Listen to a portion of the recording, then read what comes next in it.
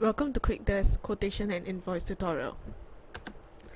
The setup, how to add company details. When you sign into your account, it should look like this. Click on settings and click on company info.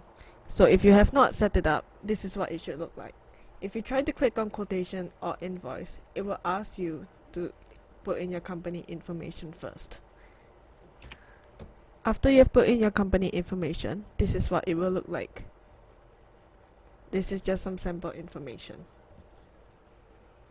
You can always edit it, and you can browse for pictures or just type it in. Click update. Now you can see that when you click quotation or invoice, you can now use it and start creating your quotation and invoice templates.